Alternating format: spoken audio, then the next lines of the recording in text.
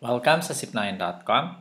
In this video ay mag-aaral tayo about parallel, perpendicular, and skew lines. No?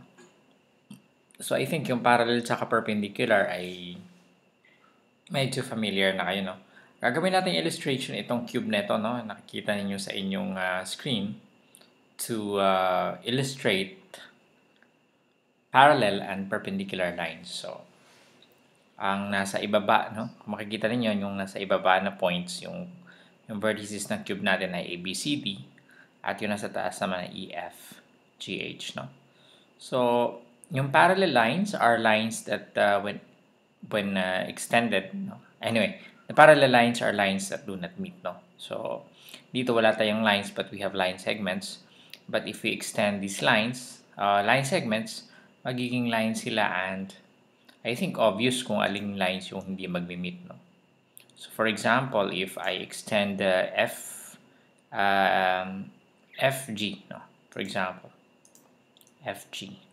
Pag in-extend ko yung FG pakaliwa at pakanan, hindi siya magmi-meet with BC, no? Because they are parallel lines, no? So if I draw lines here, if I extend them to the left or to the right, both of them, they will not meet because they are parallel lines, no? So I think yan yung pinaka-concept sa, no? So FG and BC are parallel lines, no? Ito natin isulat yung ating pinaka-konsepto, no? So FG, line FG and line BC are parallel, no?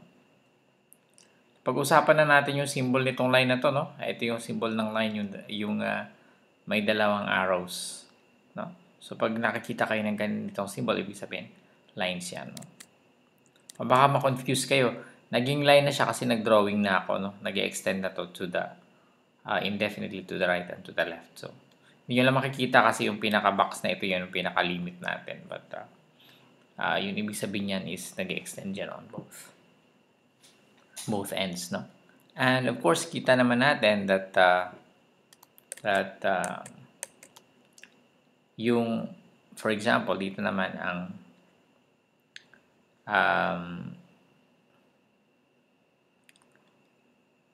parallel, ang perpendicular lines naman ay yung EA at saka AB. These are perpendicular segments, no? So AB, kung magdo-draw naman tayo, no? I think we don't have to draw a line. Makita natin that segment AE is perpendicular to segment AB. At alam naman natin na yung pag sinabi nating perpendicular, yan yung nagpo-form siya ng 90 degrees, no? Yung angle, no? So here, 90 degrees angle yung angle EAB. So pwede nating sabihin that AE or segment EA, no, is and segment, what's that segment? AB. So pag segment naman, ito naman, no, yung walang arrow R, perpendicular.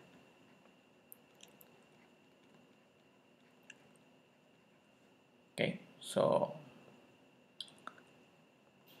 sa symbol naman, ang symbol naman ito is line FG is parallel. So dalawang lines na gano'n, no? Dalawang maiksing line segments ang symbol ng parallel, no? So line FG is parallel to line BC. So yung symbol na to meaning is parallel to. It's read as is parallel to, but this symbol is really parallel. This one naman is EA. Segment EA is perpendicular to segment AB. So yung symbol naman yan means perpendicular.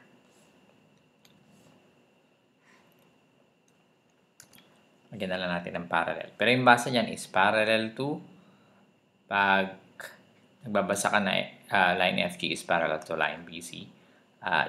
Segment EA is perpendicular to segment AB. So, perpendicular. Okay? What else? Paano naman yung skew lines? Yung skew naman is hindi sila nag-intersect at the same time. They are not on the same plane. So, ano ba ang kung mapapansin nyo yung AB for example, tsaka yung GC, mag-intersect ba sila? Definitely not, no? So, kasi nandyan yan. Tapos yung isa nandito. So, they are not on the same plane, no? And at the same time, hindi sila mag-intersect. So, they are skew lines.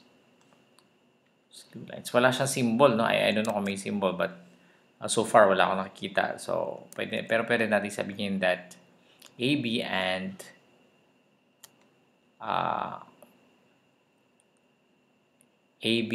GC are skew lines. AB and GC. Nilagyan natin ng line. So, lalagyan natin ito. Are skew lines. Okay? So, dito natin na pwedeng i-define yung parallel sa perpendicular lines.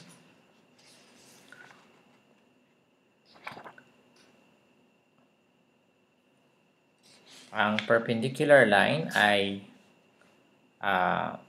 pwede nating i-define dito, no? So, let's have a definition. Number 1, a line, ray, or segment is said to be perpendicular to another line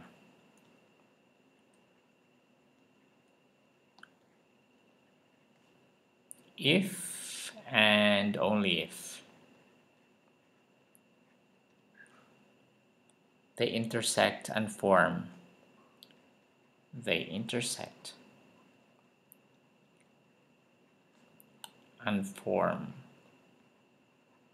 a right angle. So, dalawang conditions. Una, dapat nag-intersect sila, at pangalawa, they form a right angle. So, yun yung ating definition for perpendicular lines, no? Secondly, we have the parallel lines. So, pag parallel naman, ano naman ibig sabihin? Okay, so, number 2, two lines or line segments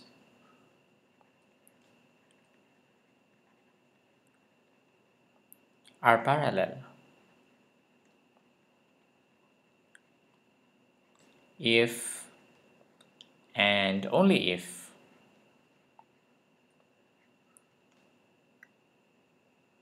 they are coplanar.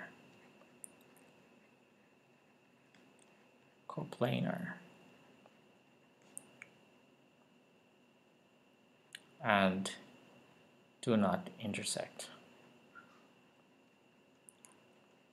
So, coplanar, pag-aralan na natin to sa isang video natin, yung coplanar tsaka collinear, no? The meaning of coplanar and collinear. Sa video natin na yan. They have coplanar, meaning they are on the same plane, no? I-illustrate ko sa inyo later. Pabalikan natin yung ating 3D later. Next, two lines or line segments are skew if and only if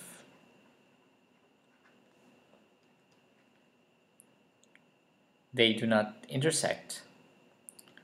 They do not intersect.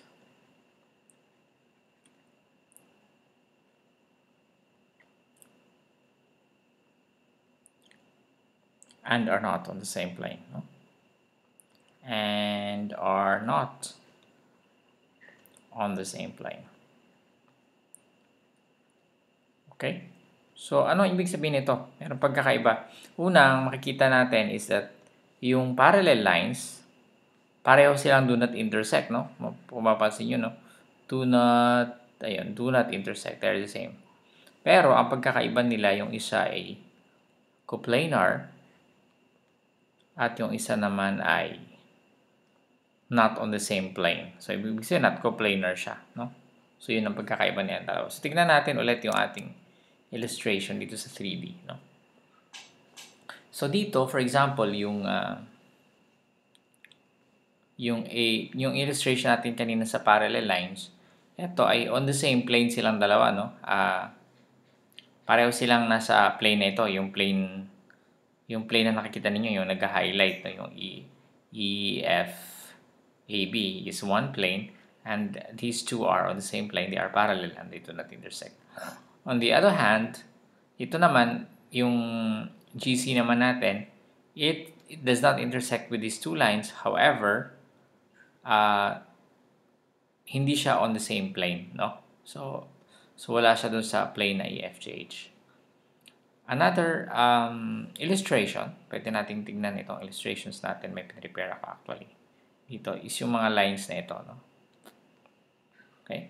So dito, these lines are on the same plane, no? So yung makikita yung gray, they are the same plane. They are one plane, no? And these line and this line are parallel, and also these two lines are perpendicular to this line, so they are on the same plane. Now, if you create another line, such as this one, yung nasa taas, they are on a different plane, for example. So, kahit hindi sila nag-intersect, but it could be parallel also to this line, no? We never know, but kung hindi siya parallel dito sa mga lines nito, then these three lines will never intersect, and they will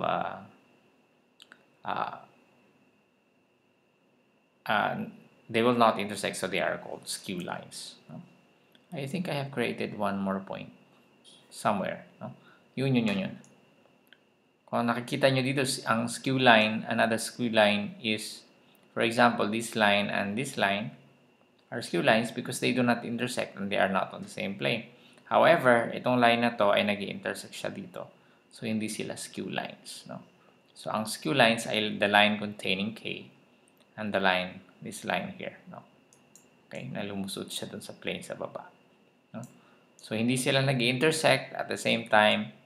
Wala sila they are on a different plane, then they are skew lines. However, kahit hindi sila nag-intersect, kagaya nitong dalawang ito, no? But they are on the same plane, so they are parallel lines. Okay, so I think malinaw yung pagkakaiba ng skew and parallel, no? Balikan natin. Ang skew line ay do not intersect. Skew lines do not intersect, but not on the same plane. However, yung parallel lines do not intersect, but are on the same plane. Okay, so I think yan yung ating paliwanag dun sa perpendicular, parallel, and skew lines. I hope hindi kayo na-confuse, ano? So maraming salamat and see you in the next tutorial.